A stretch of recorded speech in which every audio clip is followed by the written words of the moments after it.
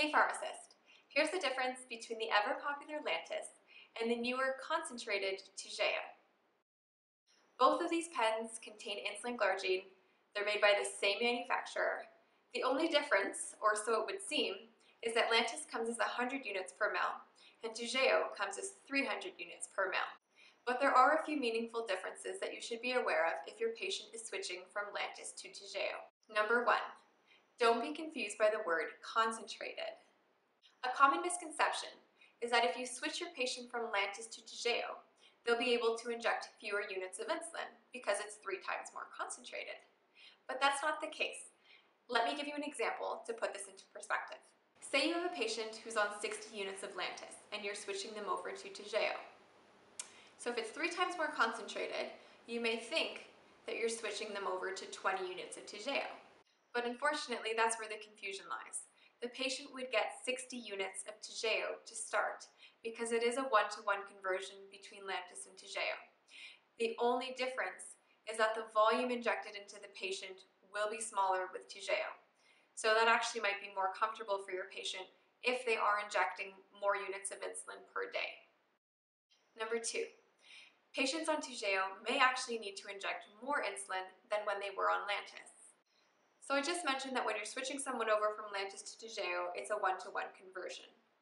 However, over time, your patient actually may need more units of toujeo in order to achieve target blood sugar levels.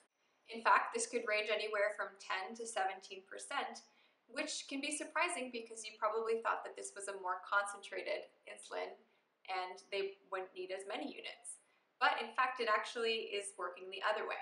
Doesn't it seem odd that a more concentrated form of insulin would require a higher dose?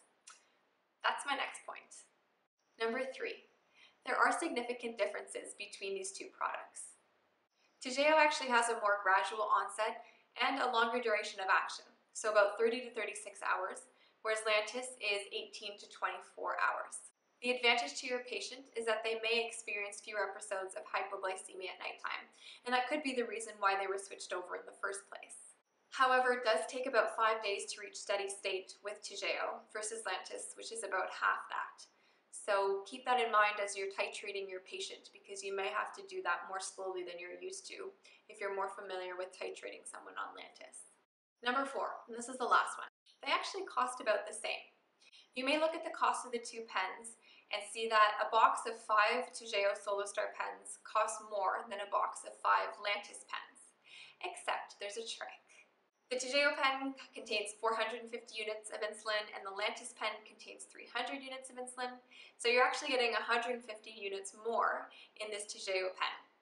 And when you do the math, which I did, the per unit cost of insulin is actually pretty much the same.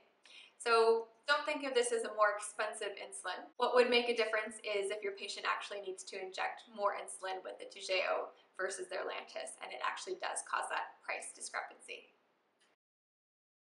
Here's the bottom line. Don't necessarily think of toujeo as an option for patients who need high doses of insulin. It could be more comfortable for them because they would be injecting a smaller volume of insulin.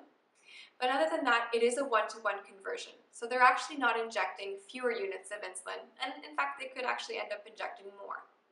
And the 2 products are not interchangeable. So keep that in mind if your patient is being switched over because there can be meaningful differences and it can impact their blood glucose levels at the initial point. Thanks for watching this short educational video. If you want more information about these 2 products, you can find them in the description below. Thanks! Bye, Pharmacist!